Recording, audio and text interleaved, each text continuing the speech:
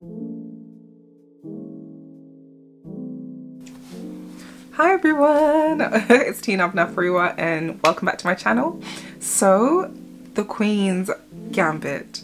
Okay, I wasn't ever intending on doing a review of any kind whatsoever, but then, you know, after I watched this I just thought, what the hell, I have to give my 2 cents on this. I don't even know where to start, but I'm gonna try, so bear with me. Of course it's based on a book, as all great series and movies are, written by Walter Tevis and released in 1983. The story chronicles the life of a chess prodigy, Beth Harmon. Because of this series, I am definitely tempted to pick up the book, because as we know, books are often way actually better than the movies and the series, but this would be a really tough act to follow. It would be really difficult to match it. Obviously, the cinematic feel, the great storytelling, the director was absolutely phenomenal. He did a really good job. Anya Taylor-Joy plays the main character, Beth Harmon, as an adult, and she was phenomenal. And the younger actress who played younger Beth was Isla Johnson. She was equally outstanding also. In terms of casting, no qualms. Casting was on point. It was perfect. As someone who knows nothing about the game of chess, how did it keep me so engrossed? Because there's so much to like. It's the 60s and 50s feel. It's the hair, the short kind of blunt fringe. It's the fashion. It's the exaggerated lashes. All of this set against that backdrop of just lush cinematic vibrancy of the 60s and 50s that was really projected and really brought to life very well. So what happens? Spoiler alert. Warning. At the start of the series, we're introduced to a young girl by the name of Beth Harmon, who's recently been orphaned and ends up in a children's home. Beth is presented as somewhat of a wallflower, really someone who is just not remarkable at all, but actually she really is, and that's just the beauty of it. She shows a level of genius which surprises her teachers and goes on to learn and thrive in the male-dominated sphere of chess, which is taught to her by the children's home janitor. Not too long after she learned the rules of the game, she pretty much destroys her competition, and it's just so difficult to find anybody that actually competes with her or can compete with her. So throughout the entire series, I think there's like 2 people that, you know, she meets and matches that we think, but besides that, she is just phenomenal. But her success is plagued by her addiction to tranquilizers, which she was given routinely as a child. So they'd give them like vitamins, I'm not American. They'd give them vitamins and tranquilizers as a daily dose to kind of, I think, kind of placate and calm and control them. In her young adult life, partly because of really because of the drugs, we see this transformation in Beth. And as she's transforming and her mental health is kind of declining, so too is her fashion. Not that it's declining, it changes, right? So her fashion, her hair, her makeup, all of that changes to reflect her mental health or her mental well-being or lack thereof.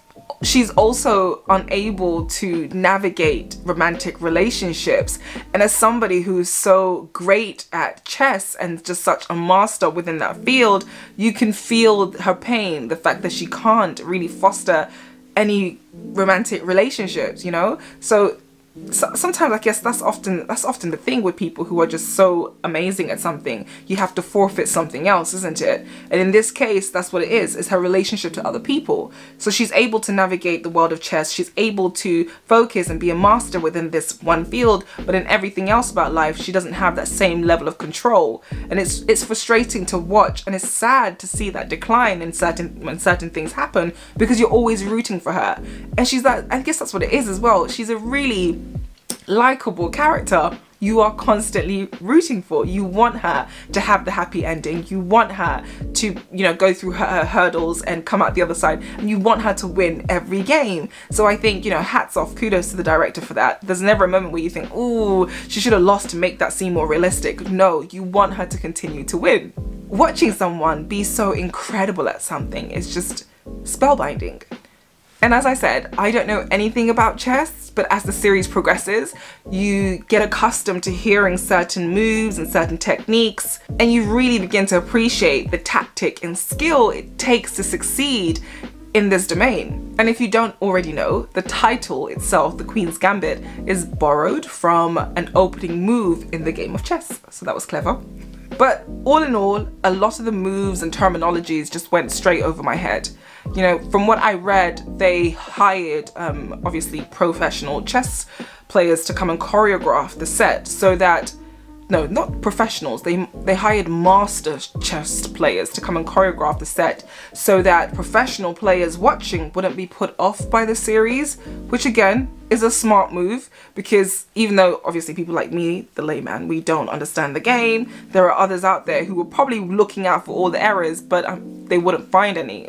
Brilliant, just brilliant. But all in all, I'm telling you, you don't have to understand the game of chess in any way, shape or form in order to enjoy it. It's about brilliance and the mastery of skill, and about watching somebody put so much effort into something and succeed.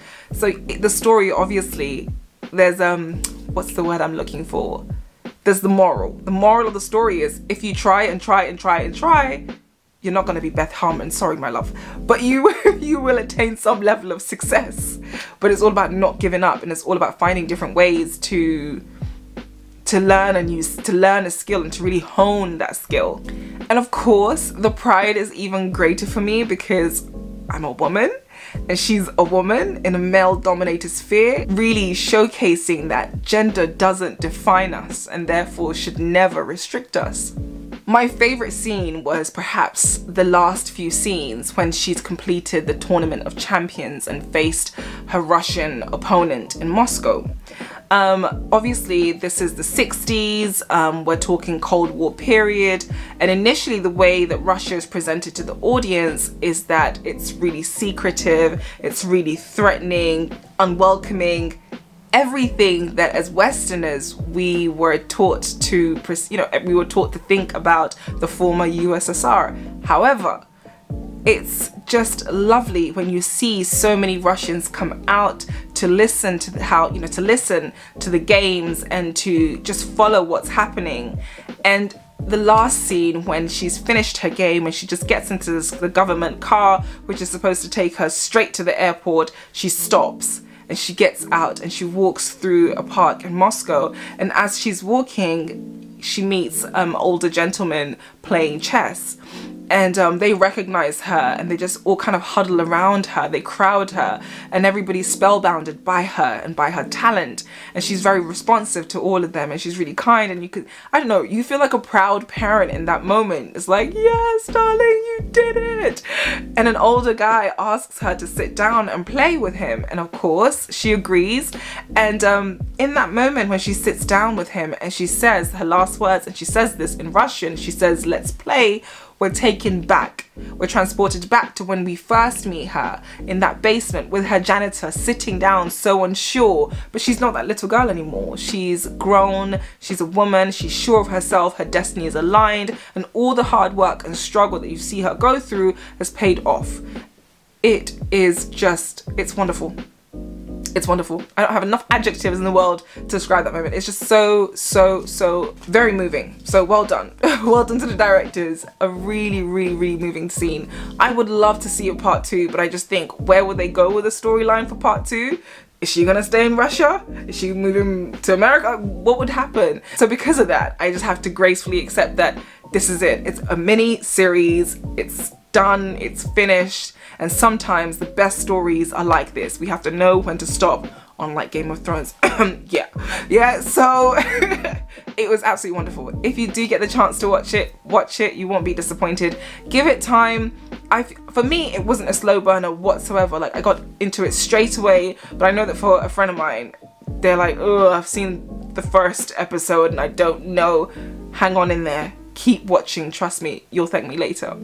If you've watched it, if you've read the book, whichever, please leave your comments below and let me know what you think as well. If you disagree with my review, if you think it's utter rubbish, let me know why and I'm happy to argue it out with you. But yes, if you do get time, certainly watch it. It will be worth it. Until next time, take care. Bye.